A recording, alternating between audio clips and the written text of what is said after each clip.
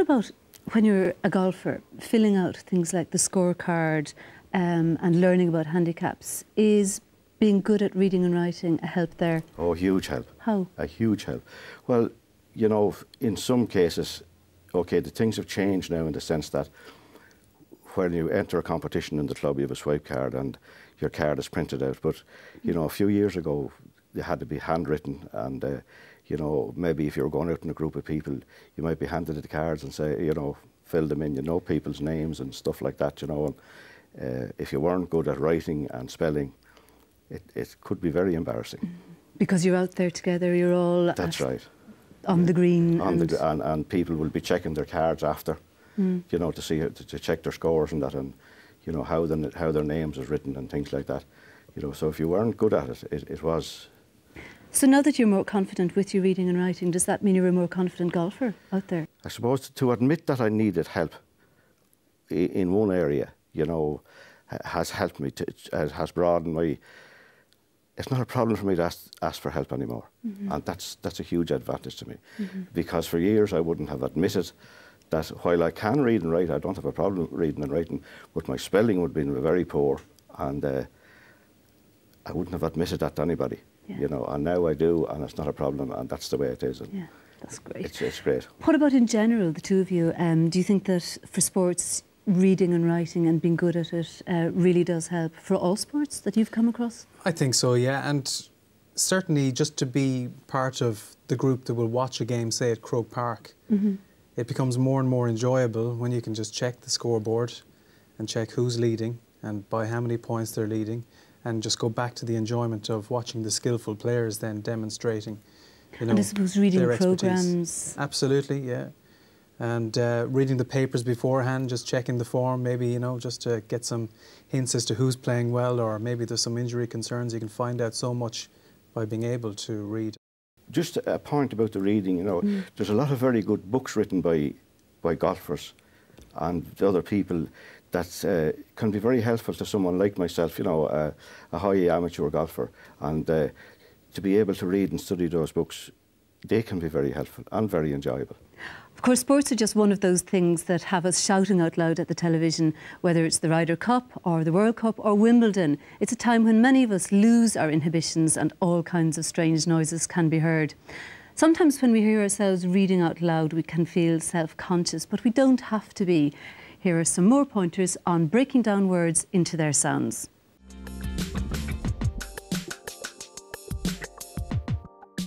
Every letter has a different sound. A, B, K. And sometimes letters combine to make new sounds. Sh. We can use these sounds to try and figure out how words are spelled. One way to do this is to try and write all the sounds in a word in separate boxes. For a word like bat, you listen carefully to the sounds in the word and write each sound in a separate box. B, A, T, bat.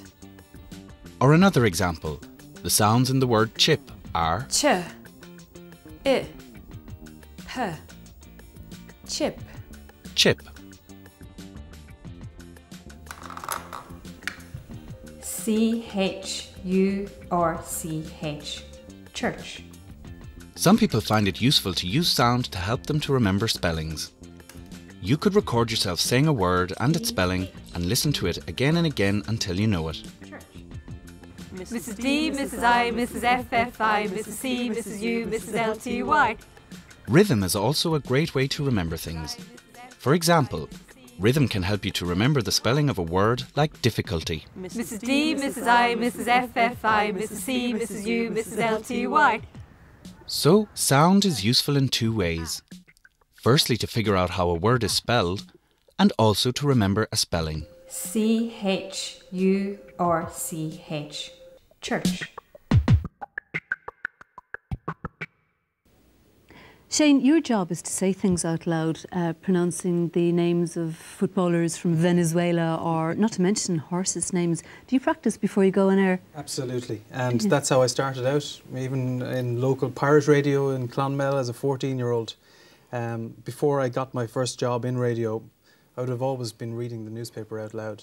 for some strange reason. I was always trying to... I found it a challenge to get names and pronunciations correct. Yeah, I don't and it suppose still you'll is the same. You ever slip up, but the names of some of the horses in particular Oh, you are would very still tricky. slip up, but I mean, I think it's just hugely important in our business to prepare and to practice it.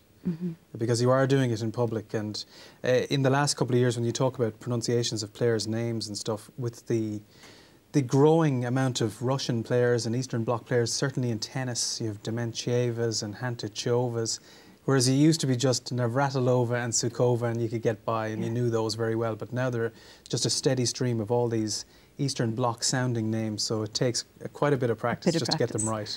Jim, did you find it difficult in the start to sound out words aloud? Like Shane, I wouldn't have to be, I didn't, you know, I wouldn't have done much public speaking or anything like that, so it wasn't that, those things weren't a real problem for me. You know? Not a problem. No. Well, it's around this time of year that we traditionally reach the climax of the GAA season, the All-Ireland finals, of course. But if you've never been to a game before, you might wonder about how to get tickets. If so, you might find this next piece a useful guide.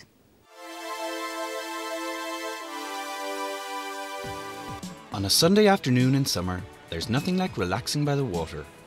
Or you could go to a local Gaelic football match.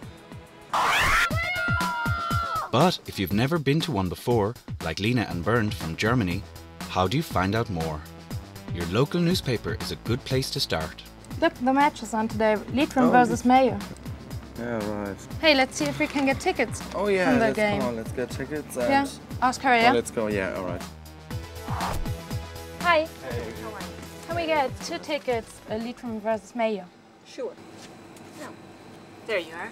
Thanks. How much are they? 34 for 2. Okay, great.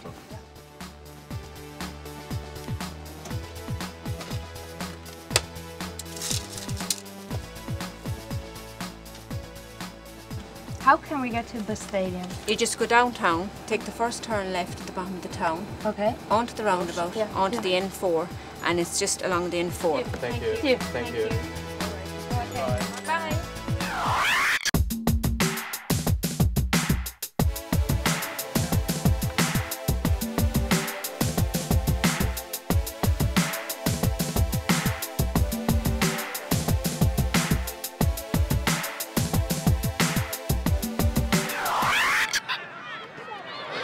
The names are in English and in Irish. Why? Do you know that? I don't know. Oh, sorry, excuse me, can you help me? Why are the names in English and in Irish? Well, that's our national language, the Irish there that you see, right? So in the match programs, they have to be in both. They have to be both English and Irish, right? Oh, okay, yeah. So it's my first game, or our first game. Yeah. How long are the games? The game itself is 2 halves of 35 minutes, right? Okay. Yeah. Now there will be some injury time as well in either half, so you might even run to 40 minutes a half, a maximum.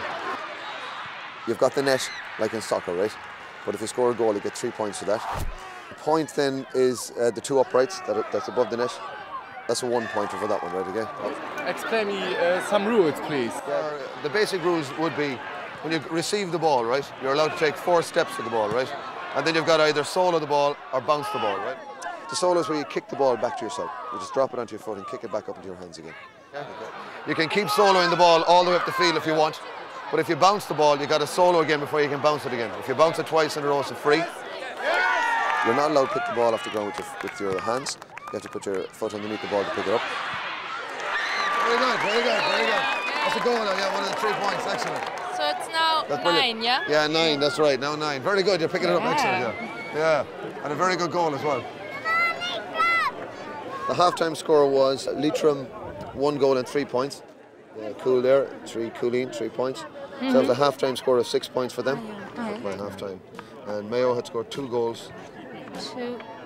So that's 3 points for a goal, so that's 6 and 8 points. So that's a half-time score of 14 for us, yeah, for Mayo.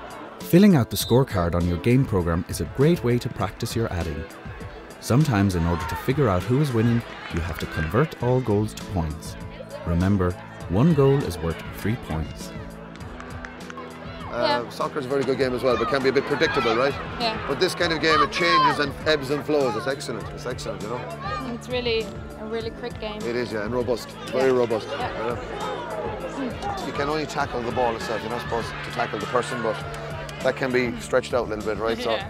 you can see some kind of pulling of jerseys and that kind of stuff. Too much of that is free as well, right? Okay. No one becomes an expert in GAA by going to just one match, but the more you watch, the more tips and information you'll pick up along the way. There's good TV coverage now for football, and there's also the web, the library and your local GAA club. By the end, you may have even found yourself a new hobby.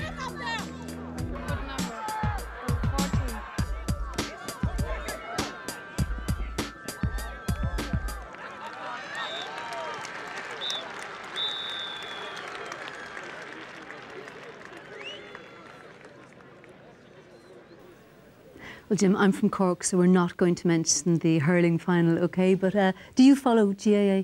I do, yes. I enjoy GAA, yeah. Yeah, do you play it?